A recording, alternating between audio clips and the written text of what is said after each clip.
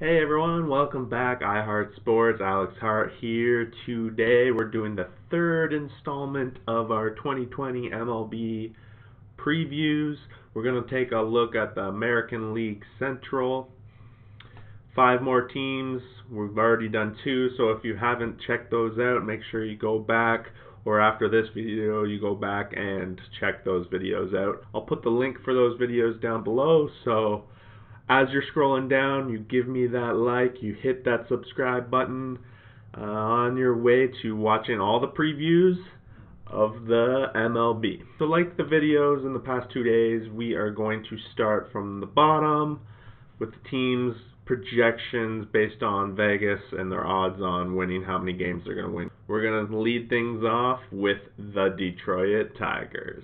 The Tigers come into the season with the lowest, tied with the Baltimore Orioles, projected amount of wins, 21.5. Last year they managed to have 47 wins, so really it's kind of projected to be an improvement, believe it or not. Some key signings for the Tigers in this offseason: they picked up Jonathan Schoop, C.J. Cron to play first base, or DH, depending, because they likely have Miguel Cabrera still playing first and DH, Cameron Maybin, as well as Ivan Nova to add to the rotation. Taking a quick look here at how the Detroit Tigers had been projected based on MLB. They got Goodrum still in their lineup, expected to lead off. As you can see, C.J. Cron, they do have expected to be at the first base. Miguel Cabrera in the DH, adding Jonathan Schoop in second, and then it's kind of a couple of the same names with Christian Stewart, Austin Romine still in their lineup. When you get down to their pitchers, you can see that they are running with a couple of ex-Blue Jays, Matthew Boyd and Daniel Norris. Jordan Zimmerman still has a slot in this lineup, and they add Ivan Nova. So their pitching rotation, to me, doesn't look too bad, and it should be able to help them compete at the very least. To me, their strongest issue is going to be with their offense, and whether or not they can get something going, someone step up for them that wouldn't be expected. 21.5 wins, given the Central, somewhat of a weaker division compared to what we look at in the AL East and the NL East. 21.5 seems a little low, but Vegas seems to usually have a handle on these kind of things. So, thing of note that we didn't see on the starting rotation list is Michael Fulmer. Right now, he's considered to be on the disabled list with a projection to come back sometime at the beginning of the season, late July, possibly early August. Other people of note: Daniel Norris has illness, as noted, so likely something to do with COVID related. The other couple names on this list here you see on the disabled list didn't make their projected lineup, so they're more of the roster outside of their stars and that, so I'm not reading too much into those other names. Overall, Tigers probably in for a long, short season, but I kind of expect them to do a little bit better. They do have their eyes looking at some of the young people, hopefully trying to build a step forward going forward here, specifically with their early draft picks this last year. I'm not sure if they're going to step up this year and waste some years on them, but only time will tell and how the Tigers see the season going. But I'm not too optimistic that we're going to have a lot of exciting games with the Tigers. I really am most excited to watch some of their pitching, as the Blue Jays gave them some of the players, as well as they're pretty solid with 5 MLB-ready pitchers. Next up, we have the Kansas City Royals. Kansas City is expected to do slightly better than Detroit. Last year, 59 wins. This year, they're projected 24.5. Key free agents that they look to have added was Maikel Franco, third baseman, used to be playing on the Phillies. Nothing too outstanding from him, but MLB-ready player that they've added through free agency. They also re-upped Alex Gordon for 1 year and added some relief with Jesse Hahn.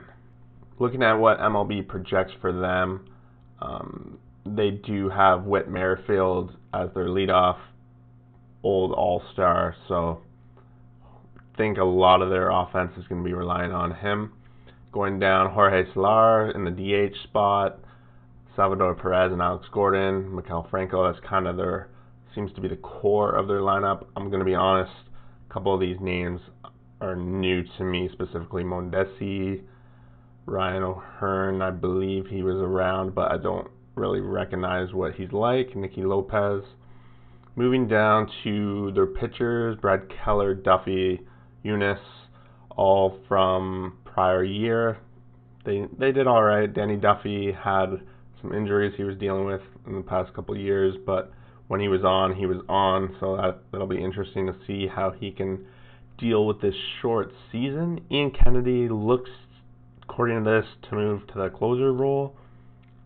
Kind of surprising to see that as I'm prepping up for the season here, but I guess if that's what they're going to be doing, he's not really capable of giving them the innings that he did in the past when he was a starter, so might be the best role for him given this team. So after going through the lineup here, we're looking at the injury list, and already a couple of names that were in their projected lineup are out. Specifically Ryan O'Hearn, who I said I wasn't quite sure who this man was. He seems to be out, questionable for the start of the season. He has the illness question mark. Brad Keller, same scenario. However, the other couple players, like Detroit, are just kind of borderline, possibly filler spots, so I don't think they're going to be too missed going into the season. For me, the Royals number seems pretty accurate. I actually wouldn't be too surprised if the Tigers compete heavily with the Royals. I would lean towards being more confident in the Tigers pitching.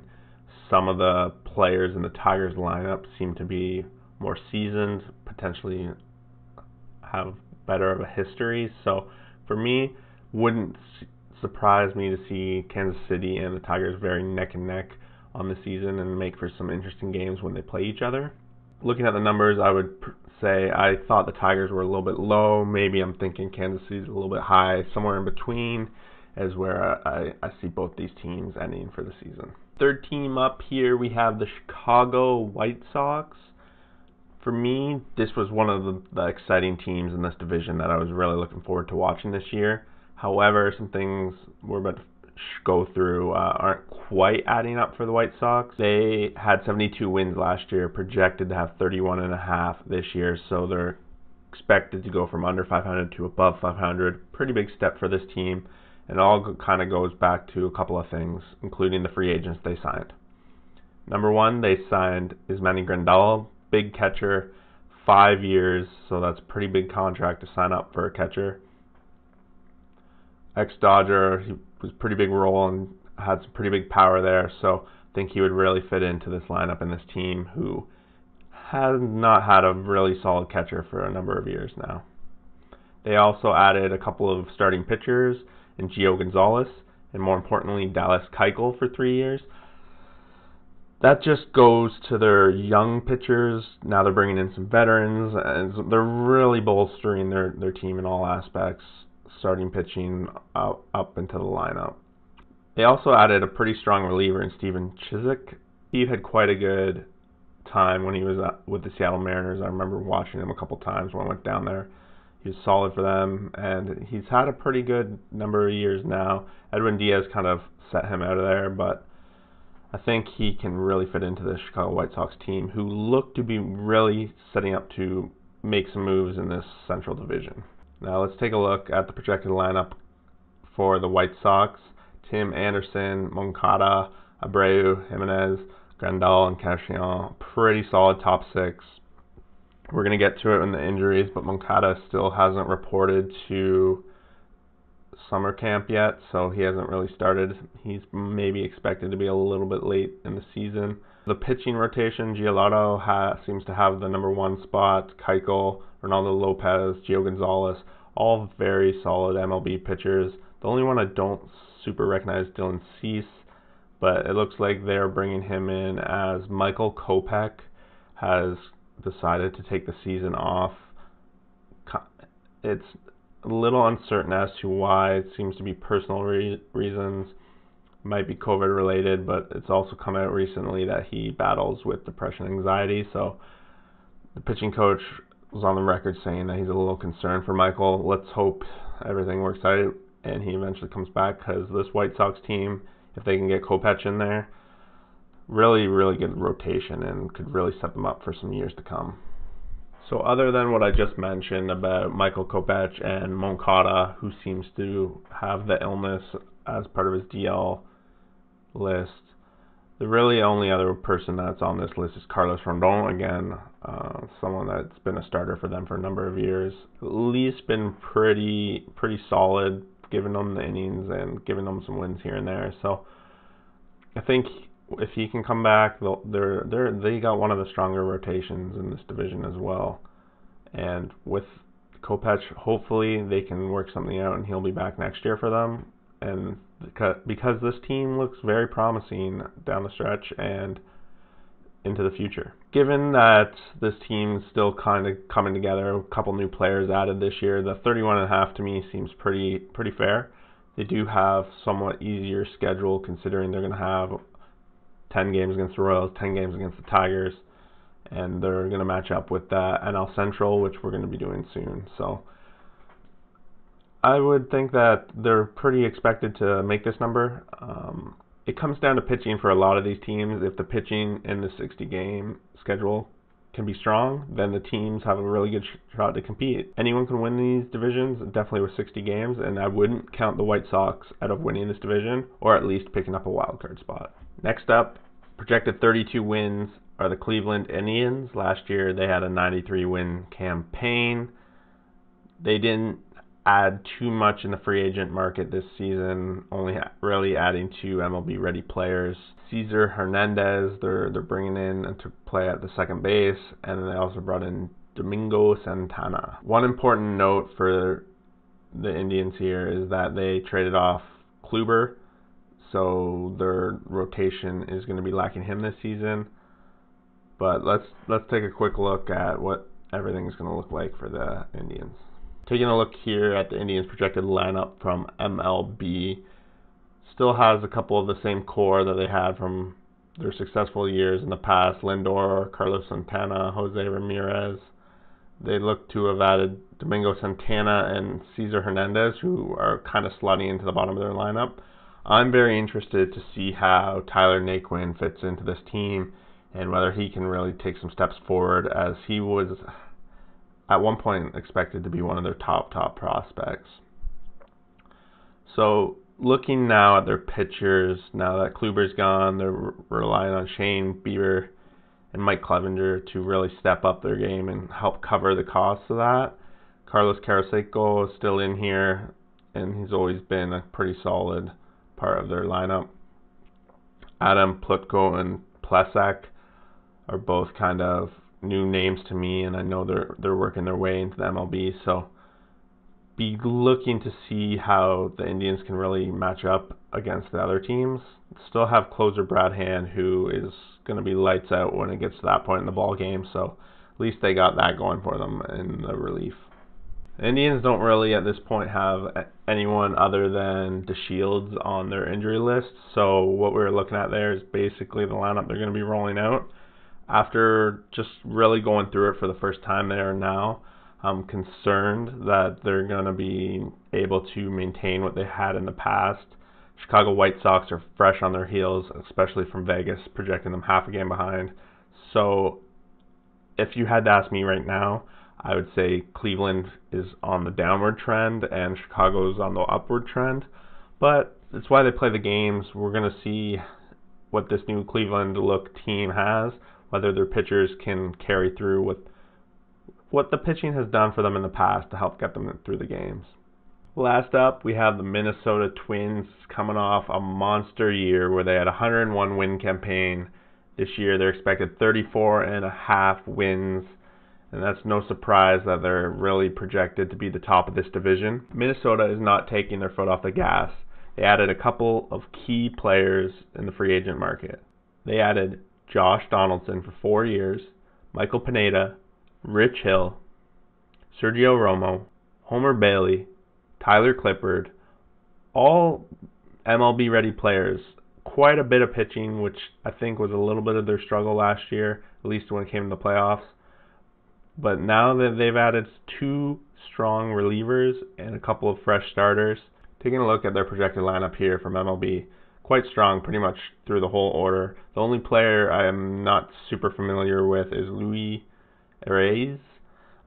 Other than that, the rest of them have been around the MLB for quite some time. You'll notice too, when we get to the pitchers, Kenta Maeda is also there.